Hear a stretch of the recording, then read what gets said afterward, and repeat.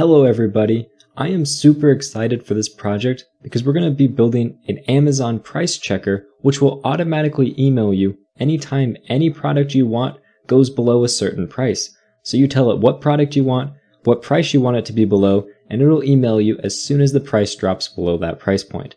That sounds amazing and it's actually really simple to set up, and I'm going to show you how to do it starting now.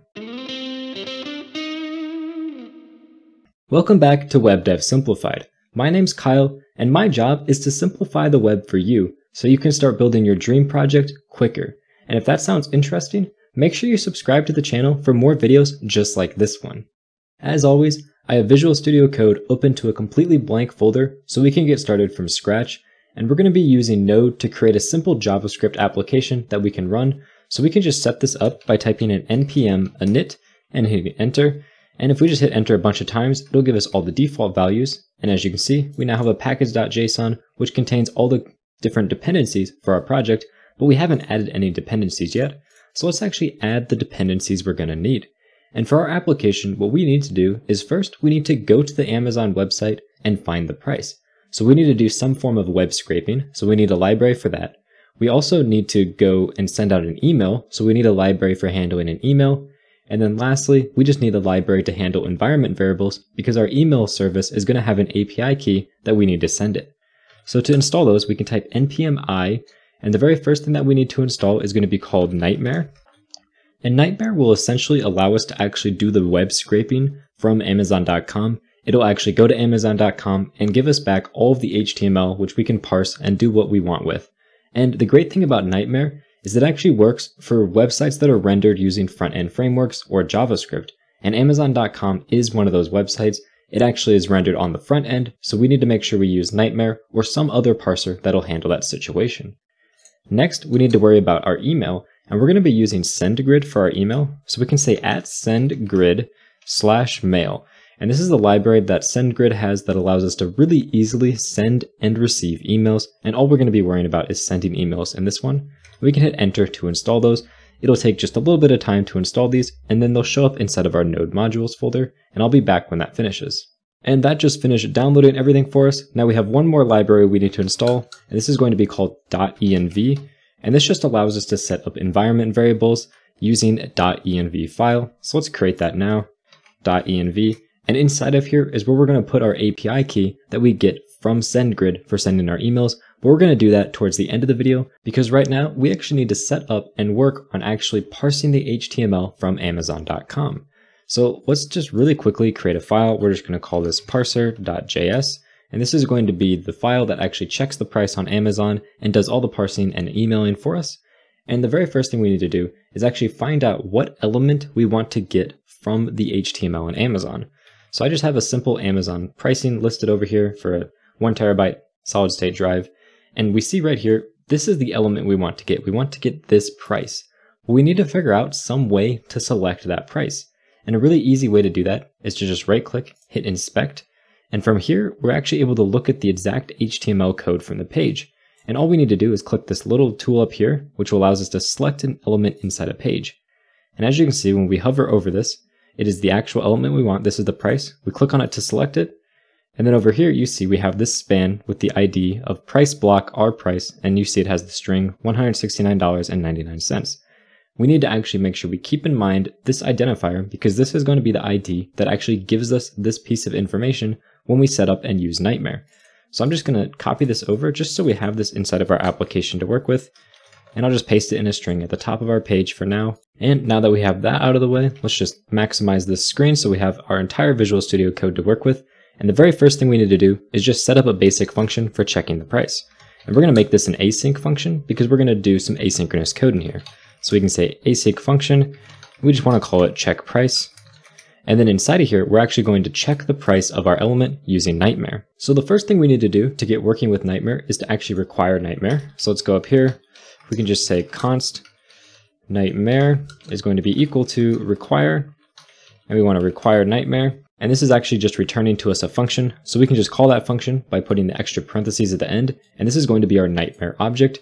We can pass in configuration values here if we need to, but in our case, all the defaults are just fine.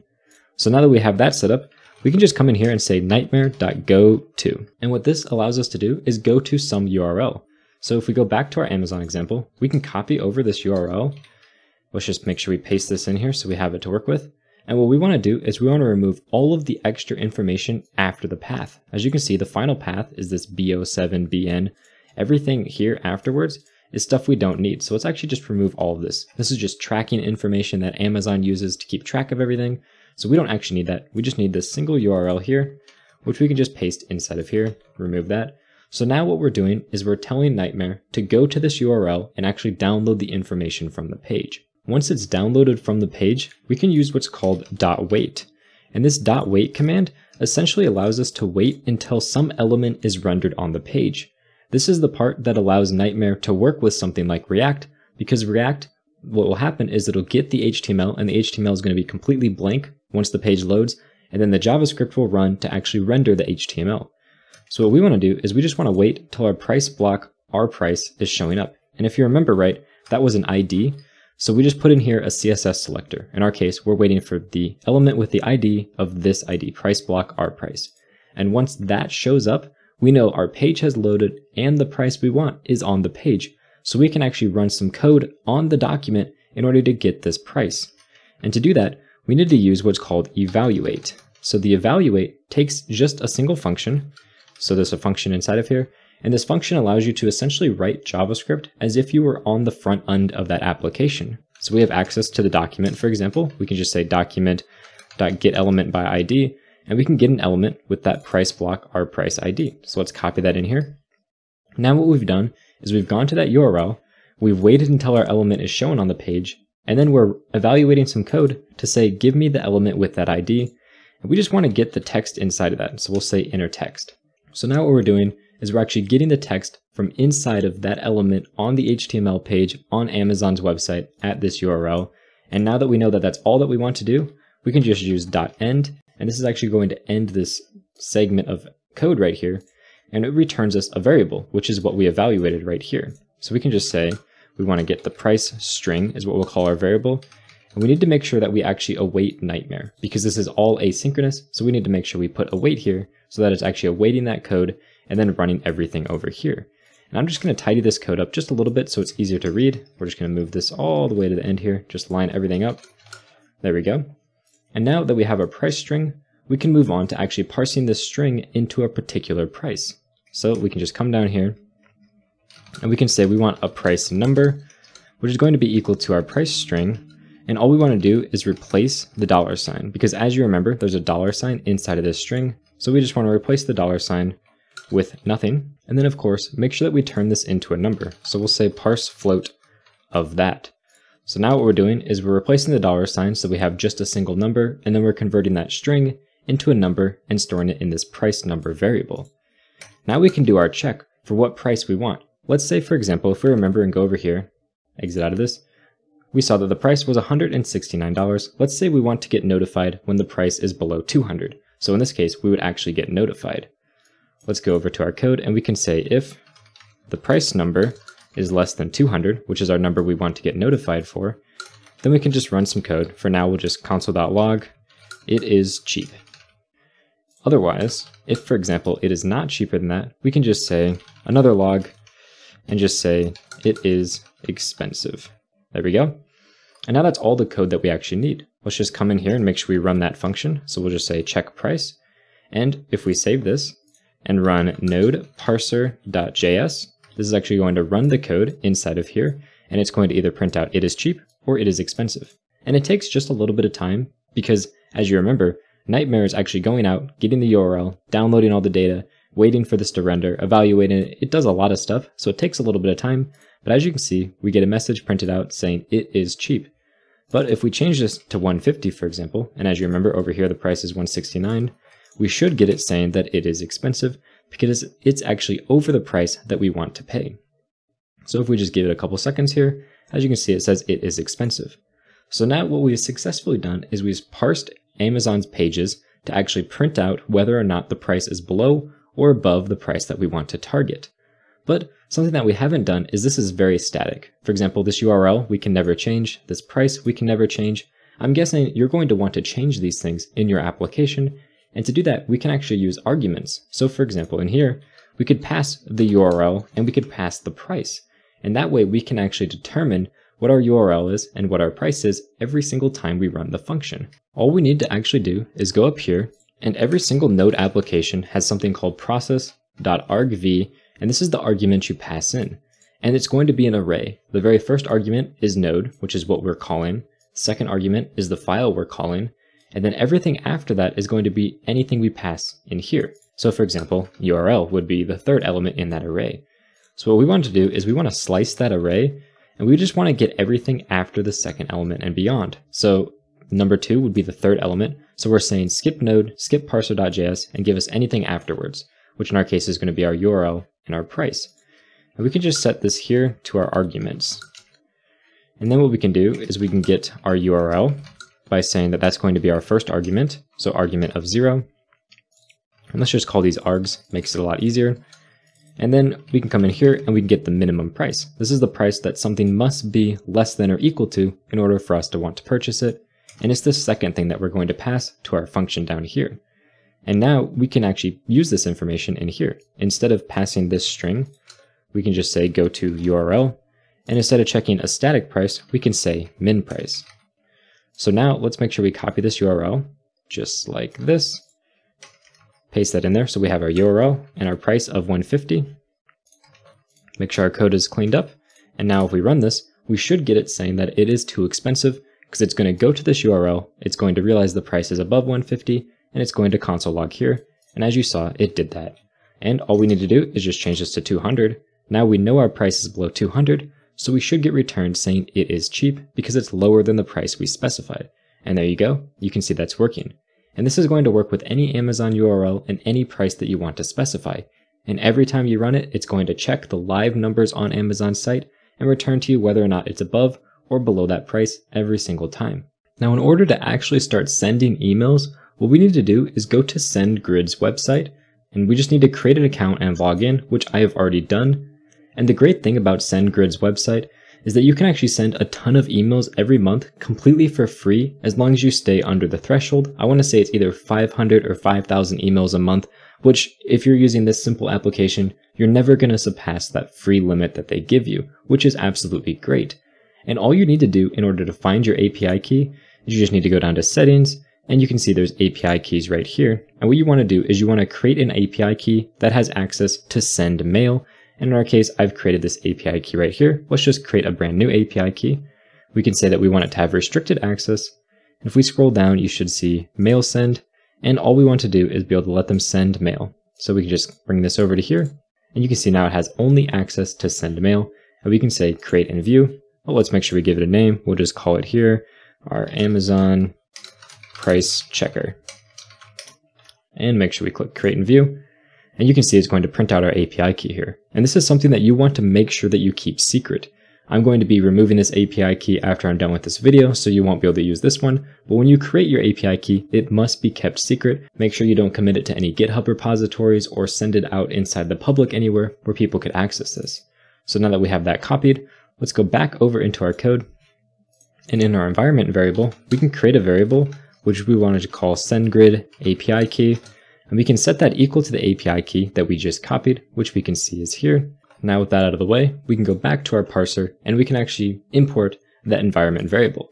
And that's what that .env library is for. We can just say require .env, and we want to say .config. Just like this, make sure we put this inside of quotes. There we go. And what this does is it actually loads all of our environment variables into the process.env variable. So we can say SendGrid API, key, just like that. And that's going to be our environment variable that we set in our .env file here. And what we want to do is we want to actually set up and hook up that library we imported earlier, which is SendGrid. So we can say create a variable called SendGrid mail, sgmail, and we're going to set that equal to require, and we want to require at SendGrid/mail, just like this. Now from here, all we need to do is call SendGridMail.set API key, and we want to pass it this API key. And what this is going to do is it's going to set our API key for all of the requests that we make to this application. Now we can create a function which will actually send our email. So let's say function send email, and we want to send an email with a subject, and we want to have some form of body to our email. Now what we need to do to create an email is to create an object. We'll just call it email here, and this object is going to have all of our important email fields. For example, we're going to have a to field, and in our case, what I've done is I've just gone to some fake URL, fake email site. It's called tempemail.org, and it'll just give you a temporary email you can use for testing purposes. I'm just going to copy this down, paste it in here so we can actually see the emails show up inside of this inbox when we actually send them. Next, we need to set a from field. You can just set this to whatever you want. I'm going to call it Amazon price checker at example.com. This doesn't really matter. From the from field, you can just do whatever you want. You can use your own email, whatever email you want. Next, our subject. Obviously, we're getting this passed in, so we'll just say subject. And text, we're going to put to our body. And then we also have HTML, which we're going to set to our body. And the way email works is you can have both an HTML email and a text email. And in our case, they're both going to be exactly the same. So we're just going to send both of them as exactly the same information for body on both of them. And now all we need to do is send that email. So we can just come down here. We can return SendGrid mail.send, and we want to pass it that email object. And the reason we're returning this is because this actually returns a promise. It's asynchronous, so we need to make sure that we await that inside of our code. Now up here, what we can do is we can actually call that send email function. And we want to first pass it a subject, which we can say price is low. And then we want to pass it some kind of message. And I'm actually going to pass it a really useful message that will allow you to view the website from the email. So instead of some string interpolation, we can say the price on, and then we can pass it the URL, has dropped below our price. So essentially what this is saying is that the price on whatever URL has dropped below the given price that we specified. And in our case, this is actually min price, just like that. And we can remove our console.log. And we also don't really need an else statement because we don't want to send an email if the price is not below what we want. We only want to be notified when the price is actually lower than it should be. So let's just remove this, save it, and actually test to make sure this works. As we know, our price is below 200. So when we run this, we should hopefully see an email show up over here telling us the price is low, and it should give us the link to the URL as well as the price that it is lower than. So let's make sure that works. We can see our application ran. And if we come over here, click refresh, you can see that we got an email showing up in our inbox. And this email has both the link that we want, as well as saying that the price has dropped below $200. Now, one thing that could happen with our application is it could throw some kind of error inside of here. And if this is just running in a background job somewhere, we're not going to actually notice when this error occurs. So we want to actually send an email to ourselves every time an error occurs. And this is easier than it sounds. All we need to do is make sure we wrap all of our code inside of a try catch. So let's copy all the code that we have currently and put it inside the try portion. Just want to make sure that we fix the indentation of everything. Oops. And that's all lined up there.